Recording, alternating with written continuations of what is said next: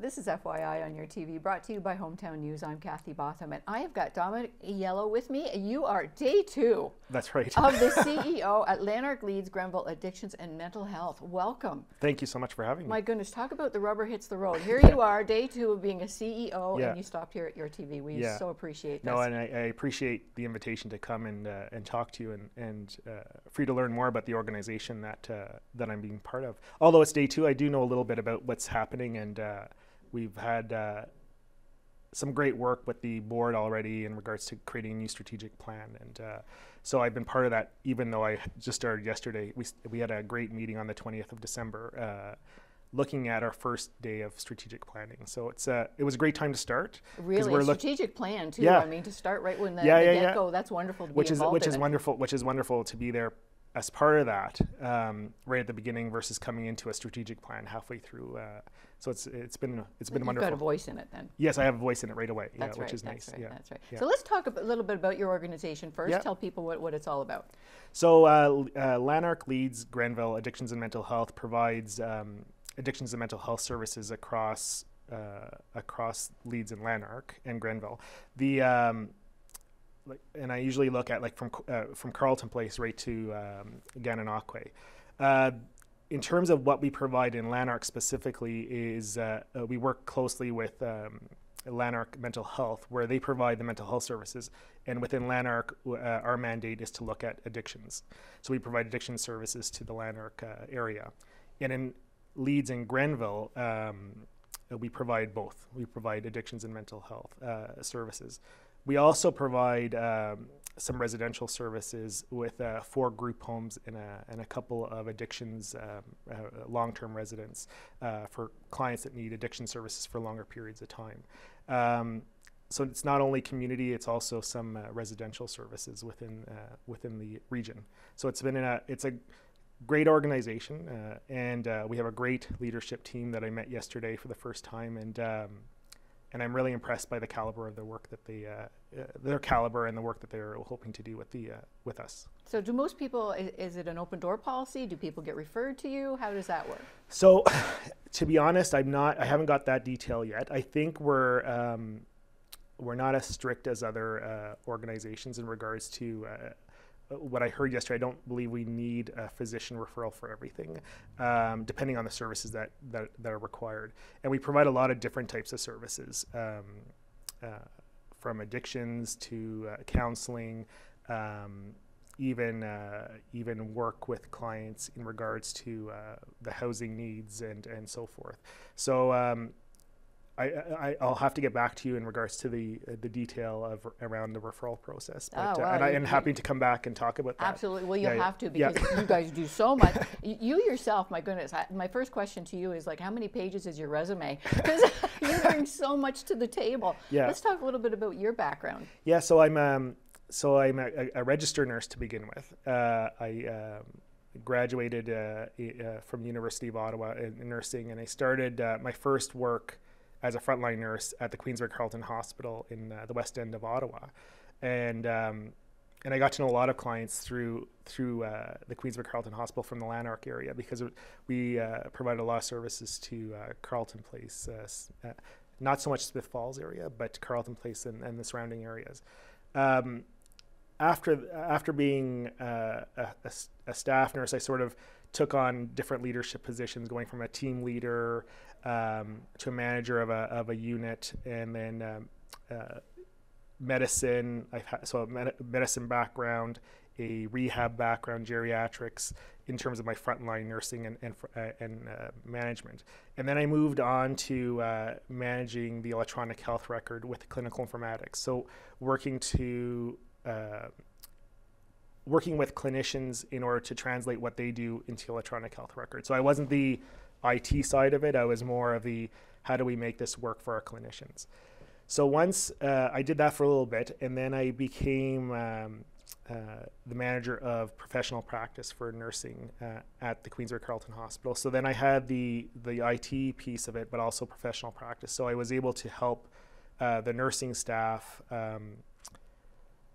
bring new practices into light, look at what the practice issues are, educate the nurses towards better practice, and working with the allied health members as well in terms of getting that work done.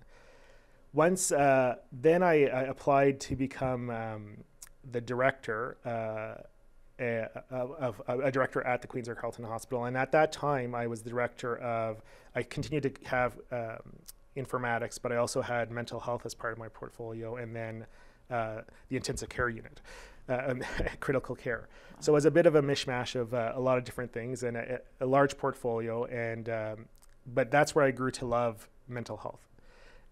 When I first graduated nursing, mental health was one of the areas I wanted to focus on, but at that time the market wasn't as dire as it is today. So they were really looking at nurses that already had mental health experience and I didn't have that through school, so I started in geriatrics. So I was able to get back into mental health as a director, and the Queensbury Carleton Hospital, we made some great improvements to the care that we provide mental health clients. And as the stigma of mental health sort of reduces, people want to access more help, which is great. But in terms of accessing more help, we don't necessarily have more resources to provide that. So I worked with the teams in creating some different processes, looking at how we could help people get discharged to the community a little bit sooner, providing the help that they need, connecting them with community resources. We implemented in the community itself, in the ED itself, a crisis intervention service. So it's a nurse that's specialized in mental health right in the ED to work with our clients and connecting them with community resources. We couldn't turn the tap off of people coming in, but we could look at how we could help the clients integrate back into the community with the help they need. And then I moved to the Royal Ottawa because I really wanted to focus on mental health itself. And at the Royal Ottawa, I was the director for the Integrated Schizophrenia and Recovery Program. So it's a large program that has more acute beds for schizophrenia, but also a recovery program which is focused on helping clients with schizophrenia get back into the community, build their independence and recovery process towards going back to the community. We also just recently opened up the regional psychosis clinic. So it's a community-based program at a secondary level to provide clients that are not necessarily tertiary level clients, which is clients that really need like research and the highest level of care, providing the secondary level support to primary care physicians and staff that don't necessarily have the resources to care for clients with schizophrenia. So we just opened that up in December of last year. So it was a relatively new program. I didn't get to see it completely come to fruition, but I was really proud of that accomplishment, and it was my delve into community care for mental health. Mm-hmm. So, and then just yesterday I started as the CEO. So I'm really proud to have come and to work with the organization and come to work with the communities here. So talk about your first day at work. So my first day at work was great. Like I was welcomed by all the staff at the organization.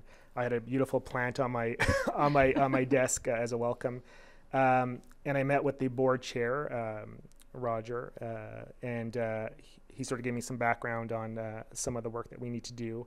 And then luckily yesterday was our senior leadership team meeting. So it's a 2-hour meeting where every couple of weeks where we have an update on all the things that we're doing. And that's where I was able to sort of get the sense of the caliber of work that's being done at the organization, and the caliber of the staff and the care that they have for not only our clients but our staff, which is really one of the focuses I would like to bring to the organization, is the focus on the staff. And then if we take care of our staff, they will be able to take care of our clients. And that's what I hope to bring to the table. Excellent, yeah. Excellent. And that again too is like an open door policy when your leader has got an open door and is willing to help. That sounds like the kind of person you are. Yes, that's what that's what I've been, and that's what I hope to bring to the table here. So. Excellent, excellent. So where is the physical office that you go to? So my physical office is in Brockville. It's on 25 Front Street. It's part of it's in a building it houses our organization, but also Brockville General, like their ACT team and some of their outpatient services. So we're right in the middle of the city. It's a great spot. We have some of our services are located there, but we have multiple offices across the Lanark Leeds and Grenville region. So that's the main office. I'm hoping to. I've already worked with my Star, who's my assistant, to help me connect with some of the community partners already, set up some meetings, but also visit all the different sites that we have, so I could be connected with the staff and the clients in the community. Oh, is that Danielle? So Danielle's our communications person. Star is our my executive assistant. So, okay. Danielle Cote. I mean, she works some late hours. Yeah, she does. I have funny hours, and we were like 10 o'clock one night last week. We're arranging Still for connected. You to come here. So, No, she's a contracted person. So it's she does. I think she has a lot of areas that she focuses on. So I don't know what her hours are, but excellent. Some people work from home yes, too. That's right. For sure. So is there anything you'd like to say before we wrap up? But we have to have you come back because I know there's so much more we can talk about. So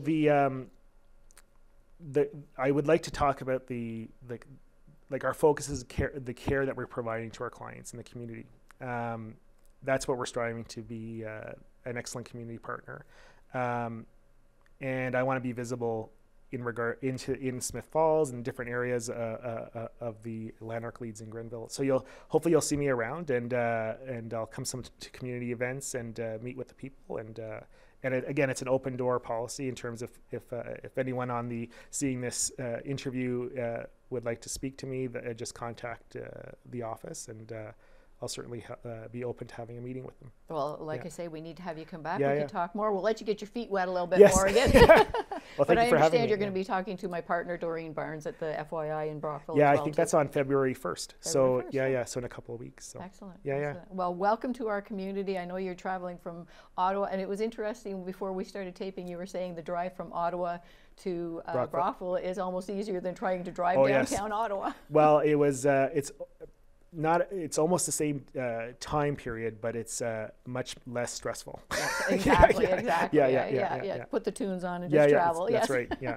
Well, thank you very much for coming here today, and welcome to your new position. Yes, and thank you for having me. Mm-hmm.